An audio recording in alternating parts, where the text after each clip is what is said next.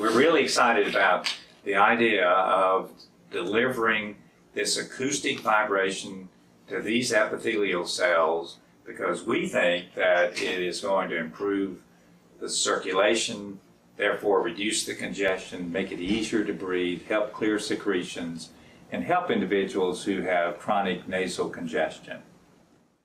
So when I talk to my professional colleagues, some are ear, nose, and throat, some are sleep specialists, some are lung specialists, their initial reaction is, wait a minute, this is just vibration, and it's so simple.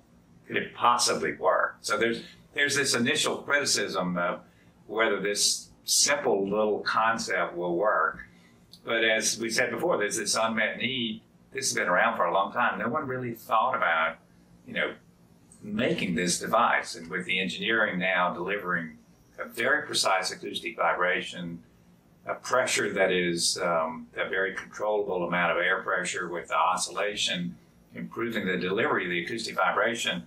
After you explain some of this and some of the physiology about what's happening to ventilation and even the nitric oxide, there's a keen level of interest because there's this huge unmet need in treating patients with chronic rhinosinusitis.